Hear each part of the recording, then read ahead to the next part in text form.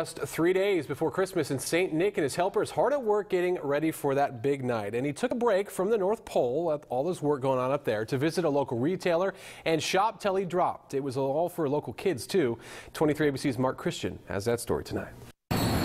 Well, it's the last place you might expect to have a run-in. Grab these puzzles. With Santa Claus. I got the elves working on this, but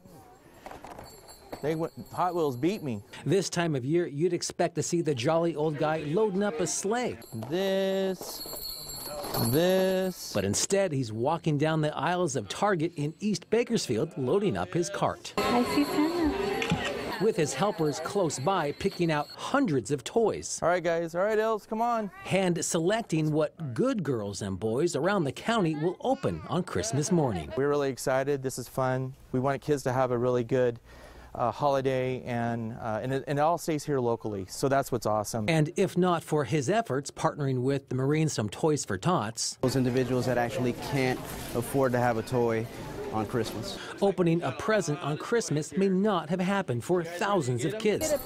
Santa, along with his helpers at Platinum Real Estate, were able to pull off this $5,000 shopping spree, thanks to the realtors donating a part of their commission, and Target in Northeast for opening their doors to give Santa's elves a break from toy making at the North Pole. We're super thankful to be a part of giving back to the community. It's a huge focus here at Target, and we thank them for coming.